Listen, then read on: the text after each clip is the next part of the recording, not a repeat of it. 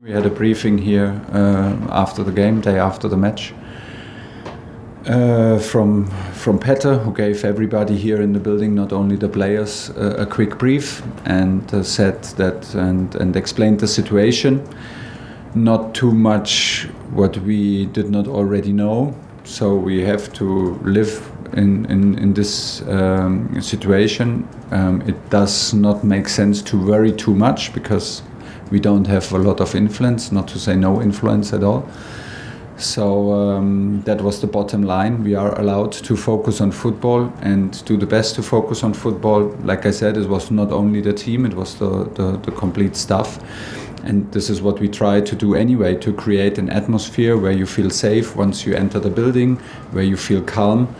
And because we do this on a daily basis, this can help now to deal with the situation.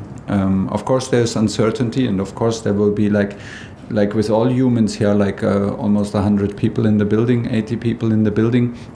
Everybody will feel different about this. Some will feel scared, some will feel excited, some will feel, I don't know, sad.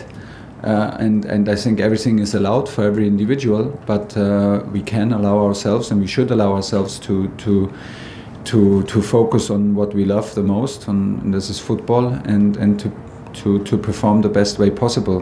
What about you going forward? Would you have any problems staying here? No, I have the opposite of a problem staying here. I said many times that I love working in Premier League. I would love to be in England and feel the tradition and the love for sports in general and for football in particular. It's an amazing place to be. Chelsea is from my point of view, for me, a perfect fit. I love to be here. I love everything about the club, and hopefully it continues. There is now an uncertainty, but isn't it always as a football manager?